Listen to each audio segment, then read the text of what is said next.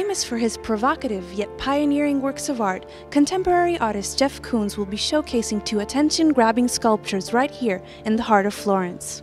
The towering more than 3-meter-high Pluto and Proserpina, noted for its peculiar resemblance to Giambologna's Rape of the Sabine Woman, will be on display in Piazza della Signoria, a few short steps from the David copy.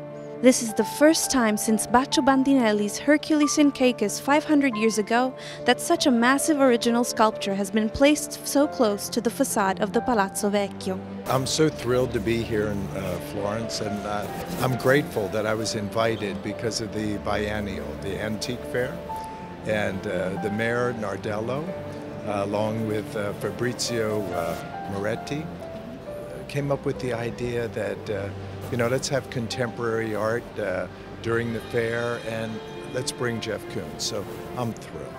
They could have chosen so many different artists, but to have Pluto and Proserpina here in the company of Donatello, Michelangelo, Cellini, Giambologna, I mean, it's beautiful because what an artist really wants is to have a dialogue with other artists, to make connections. And this is the most connected I've ever felt. And it's interesting because when the sculptures like Donatello were presented here, the sculpture of Judith and Holofernes was actually gilded. So it was completely reflective in the color gold. And parts of Michelangelo's David were also gilded, the stump and other parts of the piece. So to have Pluto and Proserpina in this very reflective yellow color in the plaza, it's almost a tradition of this, and something that we would have noticed 500 years ago. Inside the Palazzo Vecchio, home to Florence's municipal offices, the attention-grabbing gazing ball Barberini Faun will stop visitors in their tracks.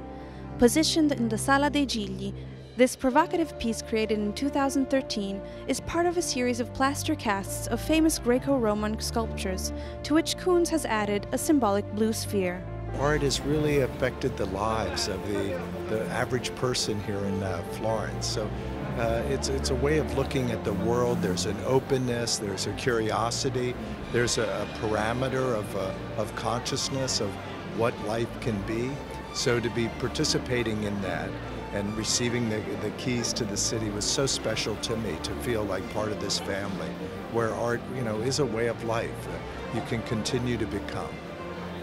Art is something that happens within the viewer. You can look at an amazing sculpture, amazing painting, and it's a transponder. It excites you, but the actual art is the perception that you have of your own possibilities, your own expansion of your interests. So art is always involved with this dialogue of letting you expand your parameters, continue to become. So I don't think that an artist can do anything just to be provocative or to stir things up a little bit. That never lasts very long. But if you're always honest and you follow your interests and you focus on your interests, it takes you to a very metaphysical place, and that's where you find art. That's where you find things that connect you to the universal. The exhibition is a rare chance to see Florence's Renaissance masterworks by the likes of Donatello and Michelangelo juxtaposed with envelope-pushing contemporary pieces. The works will be on show until December 28, 2015. I think art is always about increasing your parameters, and it's a vehicle to let you accept yourself, and after you have self-acceptance, you can go outside yourself and accept others. And that's the journey that art takes you.